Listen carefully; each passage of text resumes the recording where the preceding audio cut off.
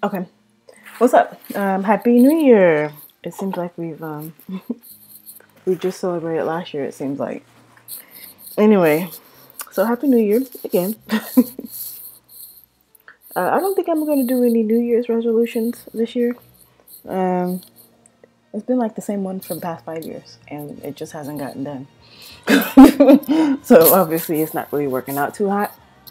I think I'm just gonna just make it something I strive towards, but not really have a set time frame. Even though, I mean, a year is enough time to complete it. I don't think I like that sort of constraint, you know. So we'll see. I have a tendency to procrastinate really bad, and so maybe that's something I can work on.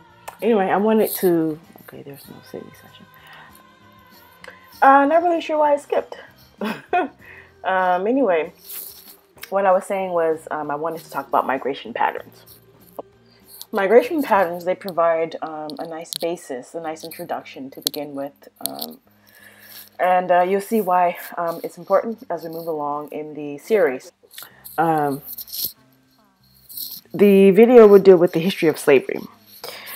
Not necessarily worldwide slavery, but it will touch on slavery outside of, you know, African Holocaust. Okay, just a little bit, and it's going to mainly focus on Europeans. Okay. So whenever I get to this series is mostly going to deal with chattel slavery in America. Okay, I'll get to the other places like the Caribbean and South America and Asia, dealing with some of the Arab countries over there, and even East Asia. If some of you guys didn't know, like China had us as slaves and stuff. So, but I won't be getting to that, and you know, I don't know when, but I'll get to it. But it won't be in this video. This video, you know, like I said, is going to focus on the history of slavery as it relates to American slavery, and it's also going to touch on a bit European slavery because that's important. Because a lot of times, what you'll find is that white people will intentionally equate societal structures or systems so that they can justify the enslavement of African people, because what that does is it says, well, hey, you know what, you know, we're just continuing, you know, something that was already prevalent and present in Africa. You know, what we're doing is just an extension of that, even though that's a lie. Okay, so we'll touch on that. The history of slavery, we're going to begin with the differences between slavery and servitude. I actually already have a video up dealing with African servitude, which is actually really good in terms of subject matter that's covered. But in this video, I'm also going to give you information with European slavery and what was going on over there with them. So we'll begin with the differences between slavery and servitude. Again, we'll discuss African societies, African perspectives versus Europeans' societal structures and systems, their perspectives, you know, regarding bondage. Okay. We'll also discuss, you know, I'll give a detailed and chronological history of chattel slavery in America and its derivative forms, including the neo-peonage system and sharecropping, okay, stuff like that. It's going to go from the 1400s to 1970s. I do believe there was one.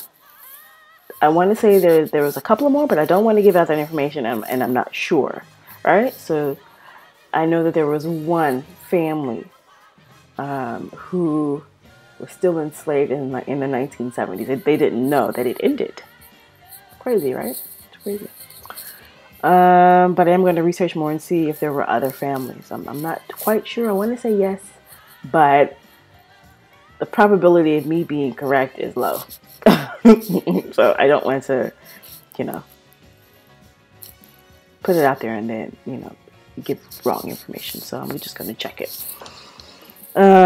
Let's see. We're going to deal with the process of slave catching. in particular, where our ancestors came from, why they came from those regions, and why they ended up in the regions they ended up in America. Okay. We will also talk about some of the major players in the slave catching and selling process. Just to kind of touch on those points, a lot of times certain regions in Africa were known for certain skill sets. Oh yeah, they didn't bring over people who didn't know what the hell they were doing. Okay, they didn't do that. That'd be stupid, right? Because so I don't know what happened. I don't know. I don't know why it skipped like that. But what I was saying was they didn't bring folks over who didn't know what they were doing. Okay, they didn't bring over people with no skills. So that's what I was saying. See, when in the 1400s, when all this began, they were just coming up out of their second dark age. They had two dark ages, one in BC time and one in AD time. And they were just coming up from under their dark age in AD time when they started slavery amongst us. So that's all I wanted to say. I don't know why it skipped like that, but okay. Who came from different regions in West Africa, and they were taken to America, and they were, they were moved into other regions in America for particular commodities. So one might be ironwork, some artisanal skills. Another might be more focused on agriculture, that kind of thing. Okay, and the other part dealing with the major players deals with who was actually doing the slave catching and selling. Okay. When you are receiving input from white people in general, but in particular white people, because they have a propensity to lie. They're liars. Okay, and so you have to research everything they tell you and give you, and critically analyze, and evaluate everything that they say. Okay, and do, especially in regards to African history. Okay, even with their own history. Okay. Okay. There's usually some underlying benefit, to what they say. Okay. So it's never really the truth. You're never going to get the truth out of them. Not really. And so what they'll do a lot of times is they'll omit little things and twist meanings using nuance to flip things in their favor so they can present things in a certain way so that people come away with a different conclusion than what you should be coming away with. Okay, it's deceit. That's lying. Okay. And so let me give you an example. There's a book called, and I believe I have it in PDF format. There's a book called Many Thousands Gone by Ira Berlin. And let me give you an example of just what I talked about how they sneakily lie, okay, and twist things in a way to not really give you the truth. So let me see if I can find it. I don't know if I have it open already, but let me see. Where are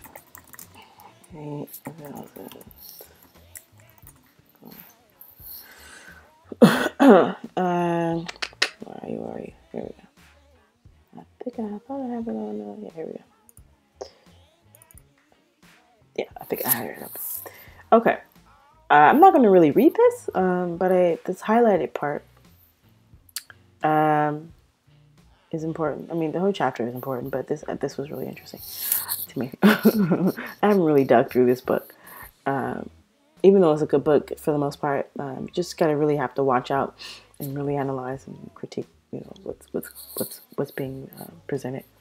If you're not really aware of African slavery, and I know a lot of people aren't, because most people just haven't researched it, don't have the time. And they've depended on the watered down bullshit that you get in school to carry you through adulthood in terms of understanding history, which is terrible. But, you know, I know black folks, a lot of us, I understand. We're just trying to, you know, keep our head above the waters, a lot of us. And, you know, a lot of times we don't have enough time to really research it. But, you know, it's harmful to these children. It's harmful to these children to not do the research and to teach them to counteract the, you know, the indoctrination that they get in these schools. You know, you can't, you know, these schools are producing non-thinking children. Okay, that's what they're producing. They're producing robots. You know, it's nothing but rote learning. Shit you can easily memorize and then regurgitate. Nothing is being challenged. I think one of my, I think what I'm really appreciative of is when I was growing up, I went to private schools mostly. But when I was growing up, there was a lot of, and it was there were black schools, thank God. But when I was growing up, you know, there was a lot of emphasis on comprehension, understanding, reading, critical analysis. You know, I'm very thankful for that because, you know, but I was always a reader, but I was very thankful for that because, you know, it produced a thinking person. You know, you're not just going to accept what's written. You know, some people who might read something like this, they'll just read it and they won't really take the time to research or look up things. So just take it as it is and regurgitate it. You know what I'm saying? So anyway, these kids, it's unfortunate, especially these black children, they don't know anything. Jack shit. They don't know anything. Nothing. Very watered down. Look how they do Martin Luther King. You know, they use them also as a silent mechanism when they want black folks to shut up because they're feeling uncomfortable about racism being, you know, talked about. Well, that's too bad. That's too bad. But what ends up happening is these kids, you know, they're learning to look up to white people, and I'm really condensing the subject matter. I'm trying to make it as concise as possible, and I'm trying to get through this video. But you know, these kids, they learn this information, and the parents aren't counteracting what's being presented. They're not expanding their knowledge. They're not talking to them. And like I said, I understand black folks is just, you know, we trying to live above, you know, trying to do what we need to do to survive, you know, the majority of us. So I understand they don't have enough time. You know, there's just the time just isn't there. But you're gonna have to try. You're going to have to try, because these kids are being crushed. They're being crushed. And so, you know, imagine. I mean, you know, you sitting in there as a black child. Okay, you sitting in there as a black child in a school setting as a black child, where all the teachers don't look like you. None of them look like you. And you're learning about white folks. The emphasis is on white folks. And your history isn't interweaved into any subject matter. It's a standalone subject for, you know, dedicated to a particular month. Even though it's the fabric of the entire country. It's what shaped the entire goddamn country. It is what built the America. And so, in the modern world. But anyway, so you're sitting here in class, you know, you're sitting here learning about all these white folks. As a black child. That's devastating. And what happens on an unconscious level, you begin to absorb internalized hatred. Internalized racism. And because these schools function on this farce of an ideal called colorblindness and diversity, because your self-worth isn't being cared for, neither at home, in the sense of who you are, okay, and neither in school, it's being suppressed under diversity and colorblindness. And so you don't know who you are as a black person. You don't know how to navigate. You don't know how to navigate this world as a black person, as a black child. Oh, now all you're going to try and do is fit in. You're just going to try and fit in, get in where you can, and the last thing you want to do is talk about race, racism, and slavery, and all this other kind of shit. You don't want to talk about it. You don't have any sense of confidence in yourself. No, you don't have any sense of worth and value. Number one, because what you are presented with, it's very one-dimensional. And number two, it's not even accurate. It's not even accurate. And so you end up wanting, seeking inclusion. You end up seeking white validation and approval because let me tell you, color, and I talked about this in another video, but color blindness and diversity and talks of equality discourage talk of systemic or systematic oppression. It's used to brush it under the rug like it doesn't exist, right?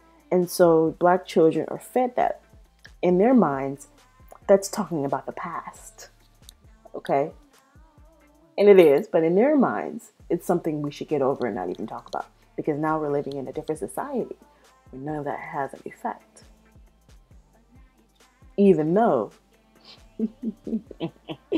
they are impacted by it. And so unfortunately, these children, things are not really gonna set in for them until shit hits the fan for them. And that's unfortunate. I didn't become conscious. That word is trying to become a bit of a cliche. Man, this so-called conscious community is toe up. Toe up. Toe up, toe up, toe up. It's toe up. I mean, it's nothing but bickering. It's nothing but people trying to tell you who to worship. I mean, it's just, I'm like, how y'all call yourselves Pan-African? How y'all call yourselves conscious? How y'all do that? Because everything you doing flies in the face of Pan-Africanism, the tenets, the principles of Pan-Africanism. And the funny thing of it is that the majority of these people who wave the RBG flag, the red, black, and green flag, or even the other colors, the Ethiopian flag of Pan-Africanism, a lot of these people, they don't even know Marcus Garvey was Christian. I don't understand that. I don't care who you worship. That is not my concern. My only concern is the upliftment of black people. That's it. Economically, politically, etc. That is my only concern. Nothing else. You want to sit up there and worship Heru and all that other shit? Fine. I don't care. That's not a problem for me, because I'm solid in who I am and what I know. And you'll find that the majority of people who rail against Christianity and who you serve and yada yada yada and blah blah blah, they're the ones who have issues. They're insecure in what they think they understand and know about their own set of beliefs. That's why they come at you. Real talk. You know what I'm saying? Real talk. Anyway, I'm going off subject like I always do. Sorry. So, getting back to how white people intentionally present things in a very deceptive form so that you come away with a different take than you need to. So, again, if you're familiar with African history and, some of the process of slave catching and all that, You may or may not be familiar with the term Atlantic Creoles. Now, he's not going to tell you who these people really are. Not in totality. He kind of skirts around it. And the way he frames how they came about is quite disturbing. Because you don't get the gravity of, what took place. They couch it in a certain way to where it's not, you're not given the full scope of what happened, right? It's couched in sensitivity. It's covered up, and I'm assuming that's just to protect their feelings, because Black people already know we were treated like shit. So there's no point in covering up what really happened. The only reason why you would want to cover up the true nature of what happened is because you want to protect your feelings. You want to protect white people's feelings. That's all it is. Okay, so Atlantic Creoles were children produced through rape. Now, look at this first little line. The way he frames their coming about, their existence. Atlantic Creoles trace their beginnings in the historic encounter of European and Africans on the west coast of Africa. Deceptive. That's very deceptive. And it's done intentionally, but that's deceptive. And this is what they do. That is what they do. Okay? So anyway, these were buffer babies. I call them buffer babies. They play both sides of the fence. Okay? Black and white. And he goes into it right here. This little paragraph. Okay? They play both sides of the fence. These children, they were reared to be facilitators in the slave catching process, and this, and the selling process as well. Okay. Now they were used to maintain the system, the status quo, against their own. All right. These were the people who were catching and selling this. Okay. These were the ones. All right. So just want to show you that. Another example of this is something called, and this is dealing with our enslaved ancestors in various regions. Remember when I talked about how certain groups of blacks were taken to certain regions for particular purposes? Okay, this is along those lines. Okay, kind of along those lines. There's something called, there's an idea floating around. It's in the same book too, but it's a popular idea in history. There's a popular idea, and it makes sense. Totally makes sense. The white Europeans, they splice information. Okay, they splice it so they can utilize a technicality to their advantage. All right, there's something called societies with slaves, okay, and slave societies. All right. Now, the difference between the two is that slave societies, their foundation, their government, their power, the way the state functioned, okay, how it was controlled, what controlled it. The institution of slavery controlled all of that. So if you pulled out the institution of slavery from that particular state or region, it would collapse. Okay, because everything depended on the institution of slavery, okay, for it to maintain itself. Okay, that is a slave society.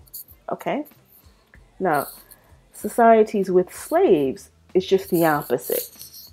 Okay, the institution of slavery was not a central factor or a central player in the maintaining of that state. Does that make sense? So that state could function independently on its own if the institution of slavery was removed. Okay. The idea here, when you peel back the onion, the idea here is one, that slavery had less of an impact both on people and both on the development of America. Okay. Two, the conditions, right, weren't as bad as that's what they would like you to believe. Okay.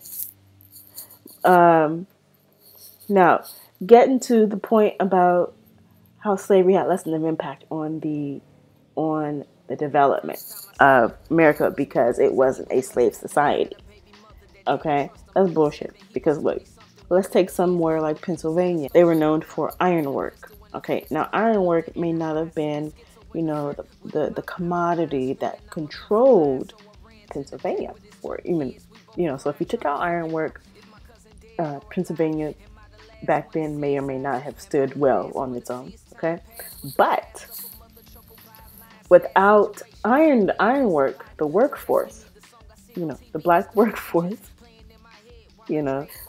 we forged and shaped entire. I want to curse, but I'm not going to do that. We shaped and forged entire industries. And those industries had an overall impact on the strengthening and the expansion and the maintenance of the white societal structure. All right? White domination, capitalism, on the functioning of capitalism.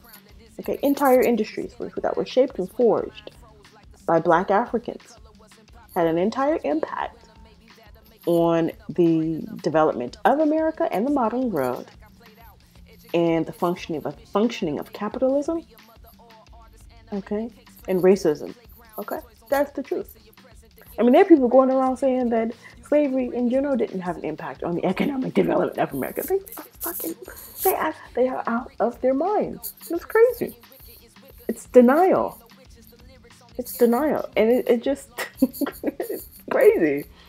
Sorry for cursing, but it's nuts. So let me. I think I have a screenshot of it. Let me see. Okay. My mask is just stuck. Let me see. Yeah. Hold on, y'all. Let me see if I can. Okay, there we go. Fuji's. I miss them, y'all. I really do. Oh well. Oh my clef. Okay. Hey y'all, Lauren is she's good people. Real good people. She's good people. I was able to chop it up with her. She came out here in LA. Okay, let me see. I'm trying to find let me close this up. I'm trying to find the yeah. So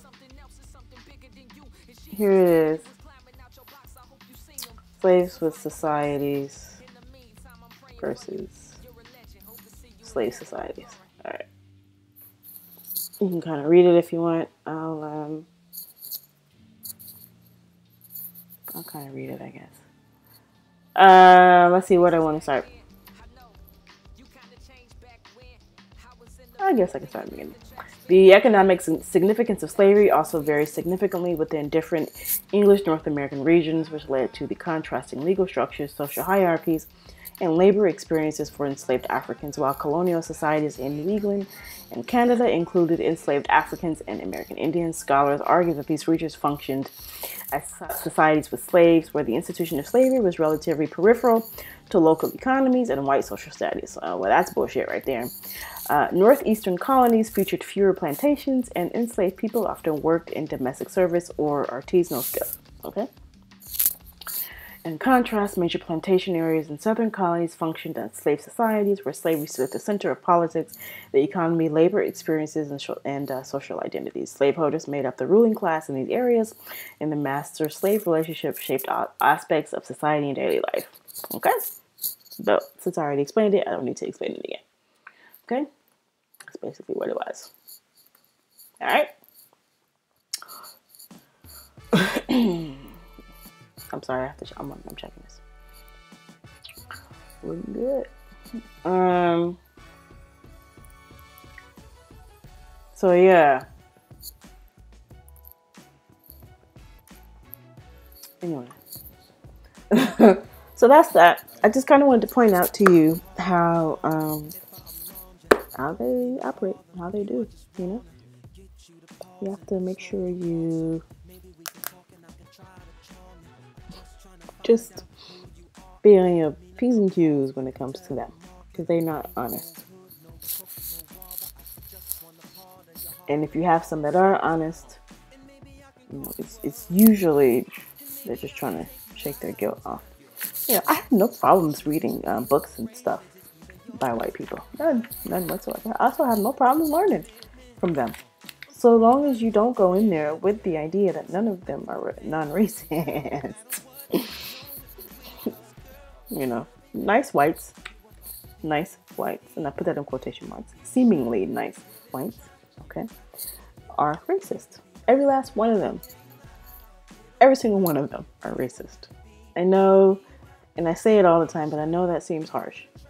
And it could be for people, you know, for some folks who don't really understand what racism is, but it is what it is. All right. You know, you can't go into college with an empty head. And that's what's happening. When I went to college, I was first going to become a lawyer, but I decided not to. And I went into psychology and linguistics. I know, don't ask about the pairing, but I was very interested in learning about human behavior and why Black folks do what they do, say what they say, act the way they act. I was already observant, and psychology didn't help. It just, whoa. Anyways, it definitely enhanced it.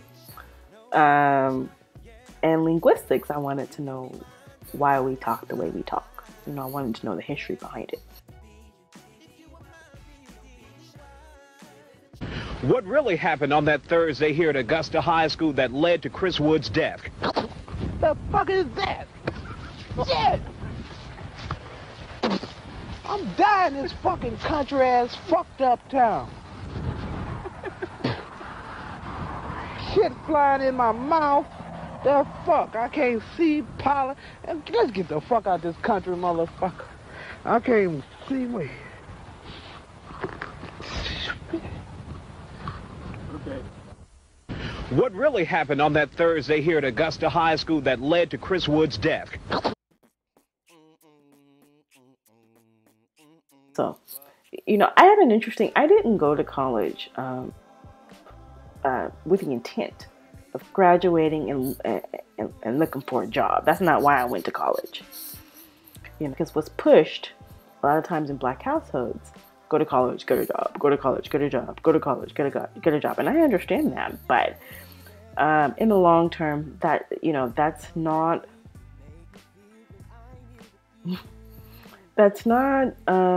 something that is actually beneficial to us in the long term. Look at where we are. A lot of Black folks with college degrees, and they can't find jobs.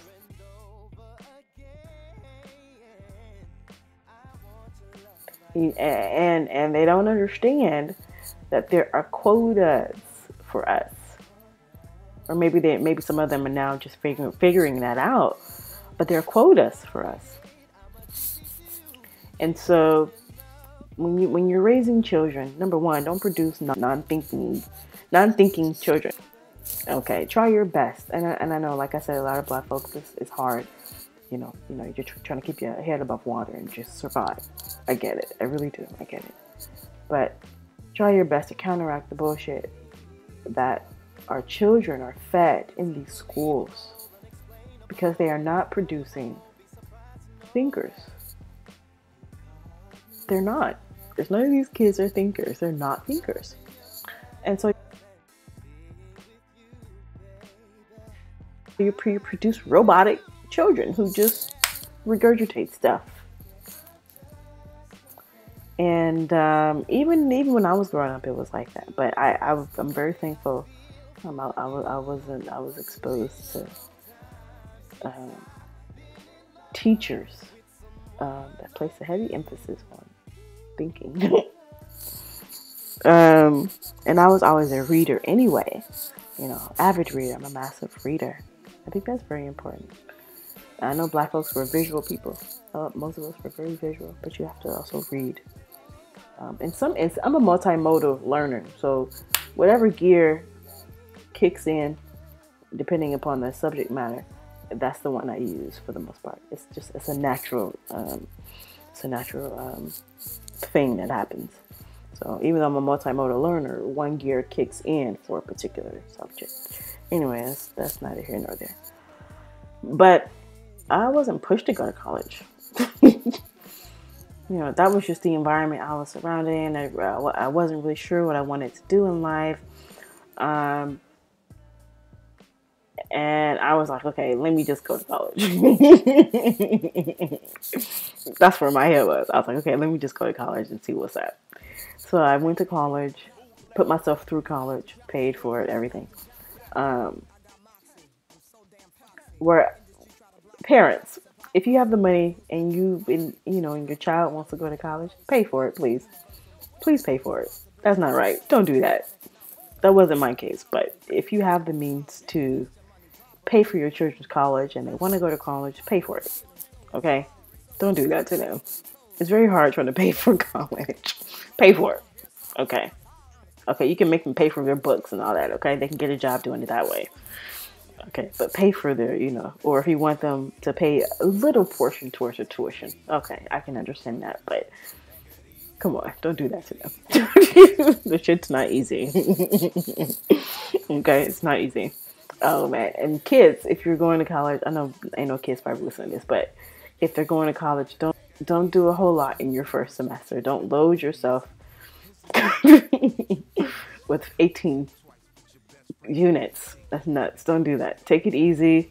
Mix some hard courses with some easy courses that you can kind of, relax yourself with and not have to worry about so much. Mix it up. All right. Get all your general ed stuff out the way first, and then move into your core subject that you're going to go into. I dabbled in quite a bit of stuff when I was in college in terms of subject matter. Okay. But anyway, I didn't go to college with the intent to get a job. That wasn't my intent. Was it an expectation? Yes, but it wasn't my intent. Okay. I figured I'm doing all this goddamn work. I better get a job. But it wasn't my intent. That wasn't the reason why I went there to learn. And the scales fell off. The conditioning fell off. I was smart enough. When I was in high school, it was like 1 foot in, 1 foot out when it comes to being conscious. So I was kind of there, but not there, But when I went into college, the scales fell off. And as I continued to develop, it just, they kept falling off. So it's a process.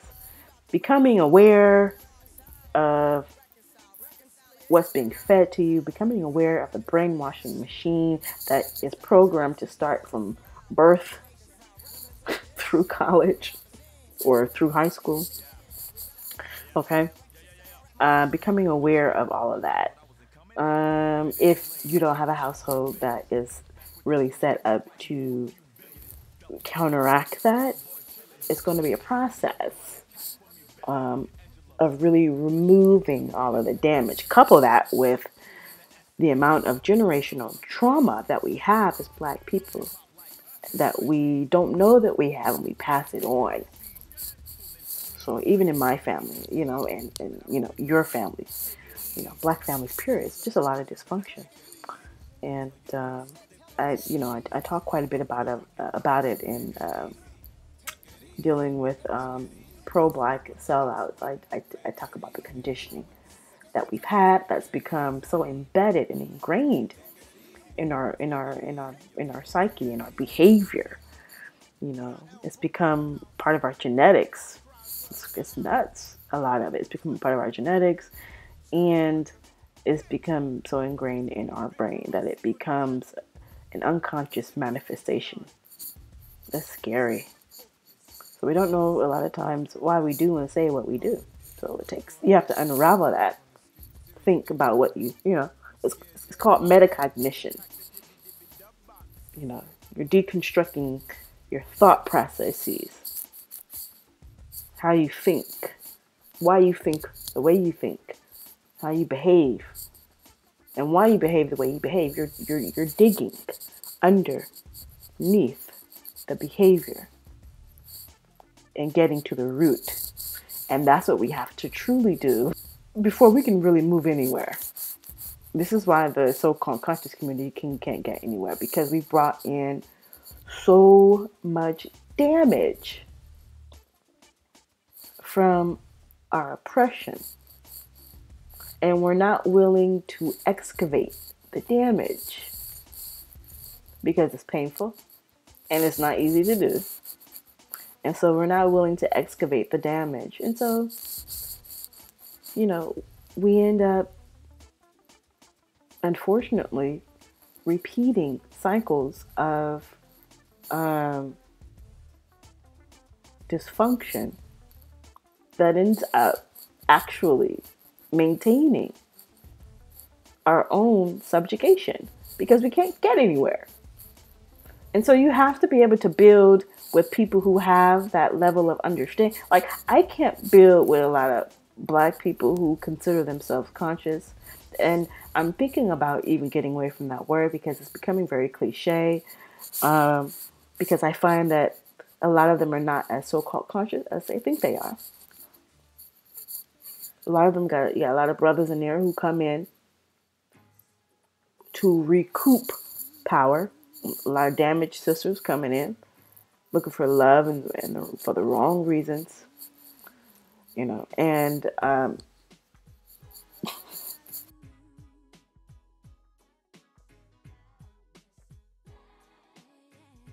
it's terrible, terrible, terrible, terrible, terrible. And they're using Pan-Africanism as a crutch, a bandage. It's a bandage, and it's not really serving its purpose, and it's becoming a mockery, which is unfortunate, and it's a disservice to Marcus Garvey and other ancestors that were Pan-Africanists. It's a disservice to them, and it's a disgrace, and it's very sad, very disconcerting. So I can't build with a lot of Black people.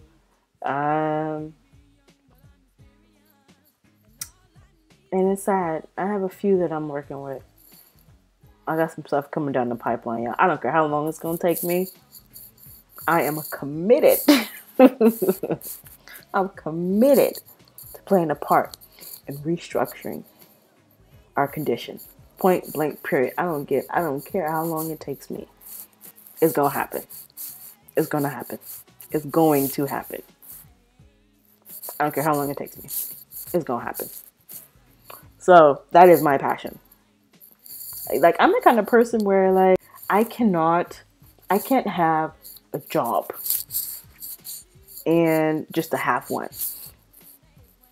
What I do has to have purpose, meaning. Otherwise, I'm not happy. I'm not happy, or satisfied. What I do has to have purpose. It has to have meaning. It has to, it has to. It has to. I can't live like that and just have a job. Some people can. Some people can. Some people can. But then I wonder, I don't understand how people do that. I don't. I guess if you have to, you have to. But what I do has to have purpose. And maybe that whatever they're working in, whatever job they have, maybe it has some intrinsic value to them that is purposeful. Okay? So it doesn't always have to be grand scale. Your purpose doesn't always have to be grand scale. You might find simple satisfaction in a job, whatever your job is. Okay? But Anyway, but when you go to college, when you send your children off to college, don't send them in looking for a job. Send them in to get that degree, learn all they can. Don't send them in with the empty head just to, pick up information and regurgitate shit. Build their character up to where they're able to challenge information, and, they have good values, good moral values, raise them to be good people where they love themselves, they love their people, things like that. Okay. And they have a dedication and commitment to their own, and so you send them in with that foundation. Okay. You send them in with that foundation, and you tell them, you explain to them, you go in with the intention of learning, but also coming back and building or helping to, reconfigure the condition of your people. You don't go in there looking to maintain the system by looking for a job working for white people. No, don't get me wrong. What we're dealing with here now, as a whole, is going to take time to unravel, to undo, and to reestablish in terms of our independence as a people. That's going to take time. So I get people, looking for jobs after they come out of college. I totally get that. I understand that. But when you have a child who's been reared a certain way and they understand what they need to do, they're going to eventually pull themselves out of that equation and look for ways to establish themselves within the community. Now, they might not necessarily be entrepreneurs, but they might have something else to offer. Okay. All right. And everybody, okay. So I just kind of wanted to get that out there. Okay, so now we're going to get to the main part, which is the migration patterns. I'm going to use an interactive map, which I thought was pretty interactive, but it's okay. I thought it'd be better. Where I could shade in regions and things like that, but it's not really like that. But it'll do for what I need it to do. Okay, it'll do. Let me find the map real quick. Okay. All right. What we're going to talk about deals with migration patterns, and it's important to understand migration patterns because it provides a solid base for slavery. Okay, you'll see why, but I'm just going to begin with the migration pattern. White people didn't develop until, and I say develop for a reason, until about 6,000 years ago. I'll tack on a couple of thousand years. So 6,000 to 8,000 years ago. Okay. That's about 4,000 BC being the latest point of development, and 6,000 BC being the earliest point of development. Okay? So 6,000 to 8,000 years ago, white folks developed in Central Asia. Okay? 6,000 to 8,000 years ago. Okay?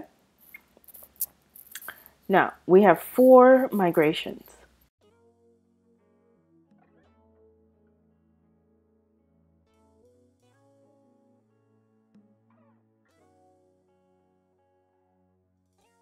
Okay, 2 migrations come out of Africa into Asia.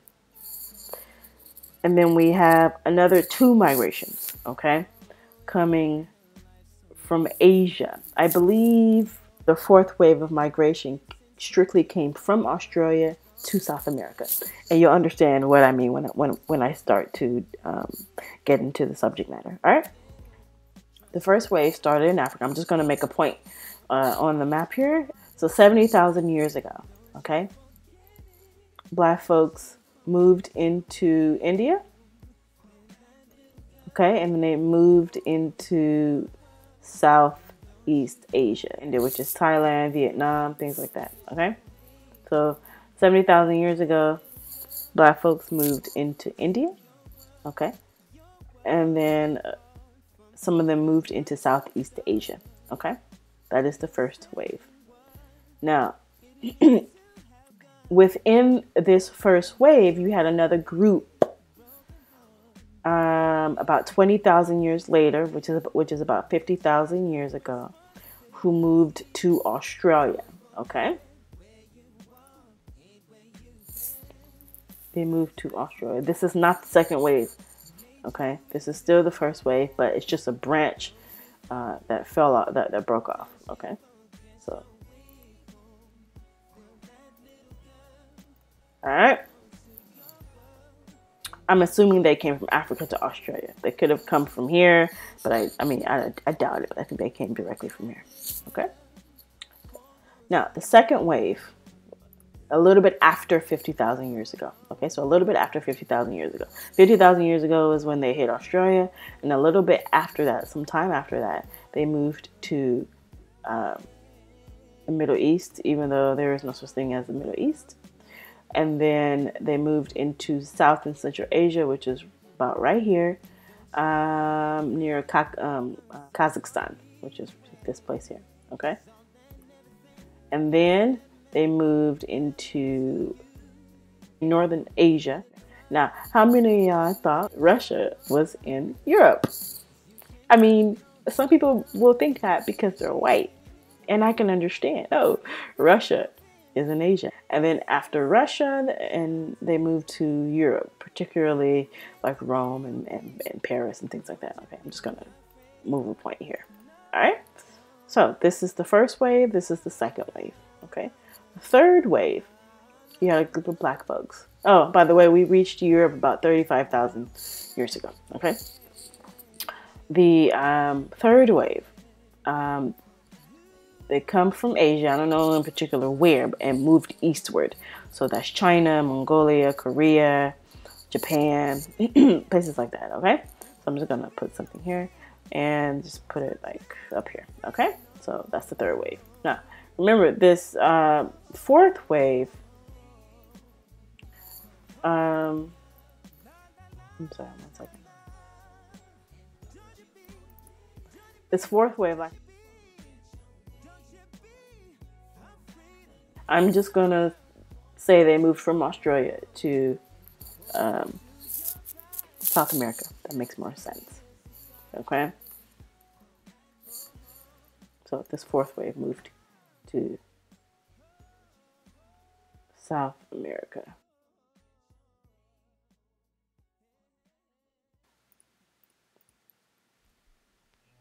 Okay. That's the fourth wave. And that was the third wave here, which is right here, was about 20,000 years ago, right here, when they moved eastward into China and everything. And this fourth wave was about 15,000 years ago, okay? And that's about right, because they find skeletal evidence of a black woman who they term an Australoid, trying to remove Africa from black Aborigines, and they will tell you where they came from, which is Africa. But anyway, so a black woman came from Australia, or a black group came from Australia and moved into South America, okay? About 15,000 years ago. Now,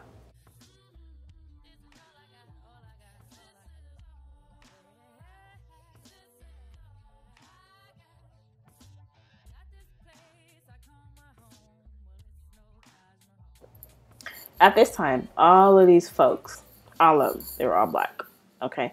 We don't see the development of Europeans, or who we call Europeans, until 6,000 years ago, 6 to 8,000 years ago, which is about 4,000 BC to 6,000 BC, okay? So they develop here, okay? And for whatever reason, we don't know why, but they move into Europe at about 1500 BC, 15 to 1200 BC. They move into Europe, okay? This is called the Kurgan hypothesis, okay? This is more of a linguistically based hypothesis for the Proto-Indo-European language, and it's it has a genetic relationship with Central Asia. Genetic doesn't, in linguistics, doesn't mean DNA. It just means there is a relationship that traces back to this origin for the language, even though it's mostly here. Okay, but there is an actual genetic basis. Okay, for whites being Asians, Central Asians. Okay, so the Kurgan hypothesis. Now you're gonna have white scientists who suggest that we moved into Europe through Africa or via Africa, which is not true. We moved from Africa to Central Asia, okay? And whites didn't develop, okay? Until 6,000 to 8,000 years ago. And they are the ones, okay, who moved to Europe through Asia, okay, via Asia. All right? They did not come from Africa and move into Europe. White folks did not do that, okay? By the way, Europe is not a continent. If y'all didn't know, they lied like they do everything else. It's a peninsula. That's what it is. Okay? That's what it is. It's on the Asian continent.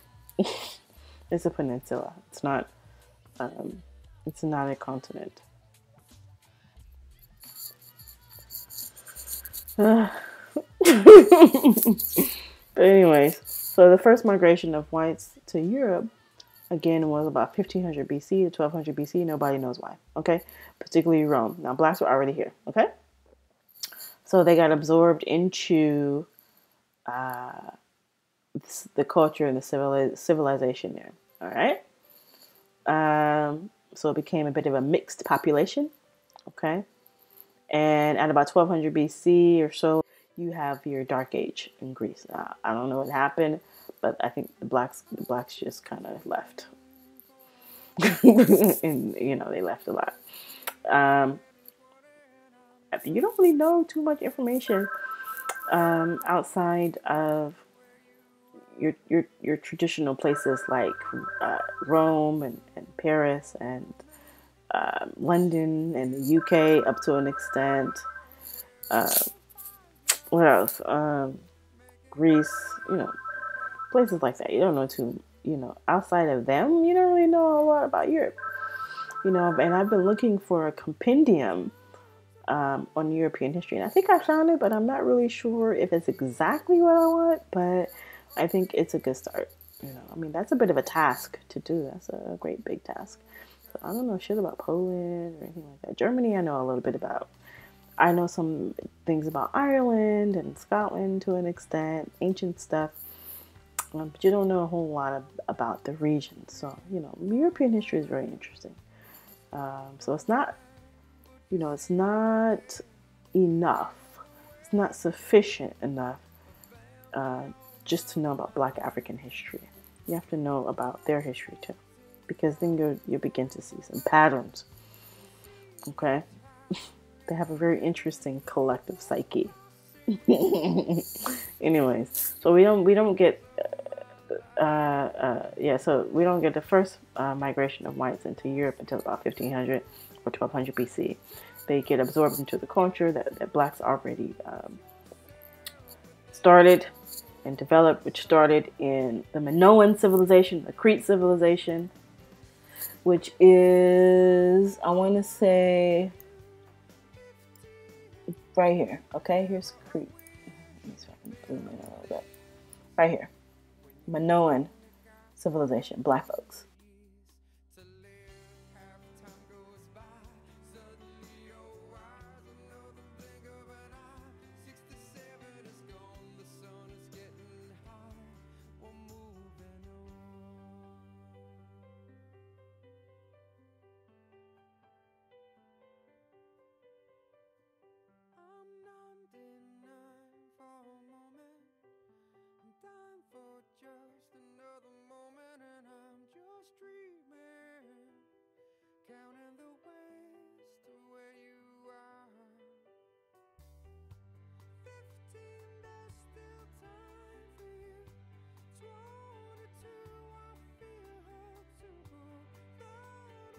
Okay, and then it moved into Greece. Okay, Greco Roman.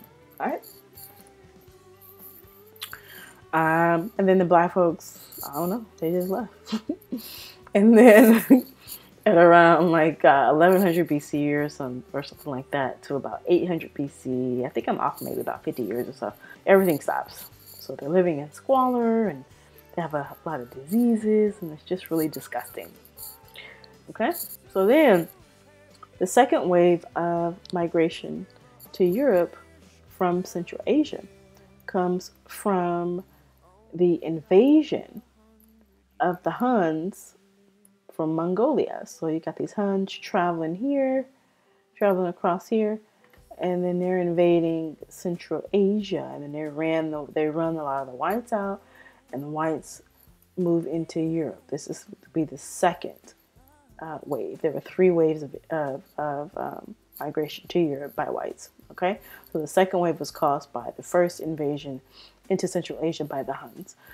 The third wave of migration into Europe from Central Asia comes from the second invasion by the Huns into Central Asia.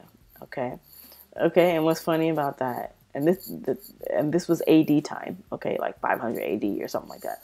What's interesting about this is the Huns, they end up hitting up Europe anyway. So, so I just kind of wanted to put that out there, you know. I don't know when I'm going to upload this. I may or may not upload it after. I don't know. Not really sure. Might wait. And I don't know. I haven't really decided. But that's pretty much it. You see how they do. See, they like to try and include Egypt as Middle East, even though it sits on the African plate.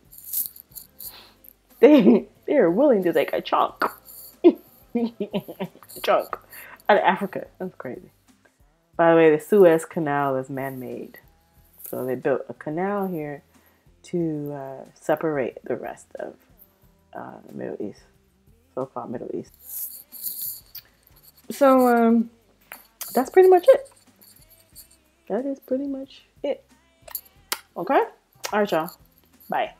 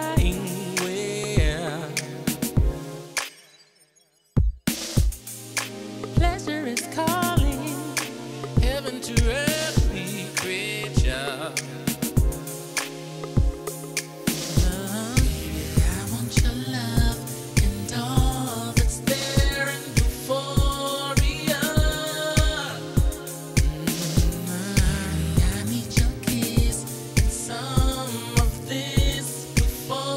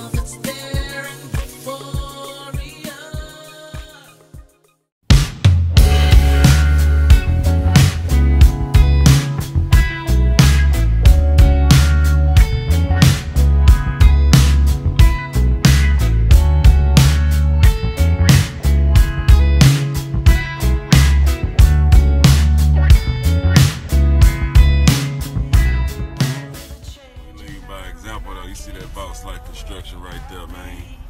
Look at that. We buying the hood, man. Building something nice in the hood. You know, that's what I'm talking about right there, man. If you love your hood, buy your hood. Take care of your hood. Talking about nice. Boss like construction in the hood, you know what I'm talking about? Look at us. Boss Life Construction. We building black businesses in the hood. You know what I'm talking about? Myers Burger Shack coming soon.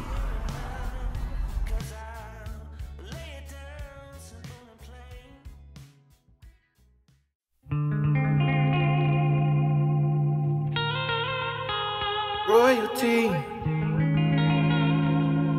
royalty, power to the chosen people.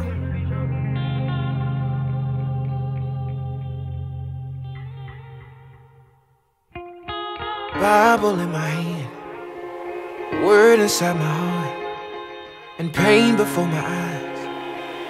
Broken people wanting to believe in something, looking for a lie, trying to find the truth. But we give them doubt, saying we do something we don't. Hurting people, saying we do things that we won't. Wolf in sheep's clothing with a cross on his chest, taking people money, promising to be blessed. But power to the chosen people, who at one point wasn't viewed as an equal. His own chosen people, royal priesthood, yeah. Say that you've been called out of the darkness into the marvelous light. Do you know who you are? Royalty, yeah. Once we weren't the people, now we are the people. Do you know who you are? Royalty, royalty, royalty, yeah. Royal, royal, royalty, royalty, kings and queens, royal, royal, hey, royalty, yeah. Would you give them everything? Would you let them call you those things if you knew you were a queen? And my brother, would you be out there risking your life for green paper if you knew you had it all already? If you knew you were a king? Well, the best I can offer is to tell you the truth. Mercy changed everything for me and you, but they don't really tell us what we do need to know. But 1 Peter 2 and 6 a pleasure for sure. So power to the chosen people, who at one point wasn't viewed as an equal. His own chosen people, a royal priesthood, hey. Said that you were called out of the dark into the marvelous light. Do you know who you are? Royalty, yeah. Once we weren't the people, mercy made us the people. Now we are the people. Do you know who you are? Hey. Royalty, royalty, royalty, royal, royal, royalty, royalty, kings and queens, royal, royal, hey. Royalty, yeah. Look at yourself, take your throne, baby, you royalty. Lift your head, come back home, brother, you royal. So power to the chosen people, who at one point wasn't viewed as an equal. His own chosen people, a royal priesthood, hey. Royalty, royalty, royal, royal, royalty, royalty, royalty, yeah. Royalty, yeah. Power to the chosen people, who at one point wasn't viewed as an equal. His own chosen people, royal priesthood.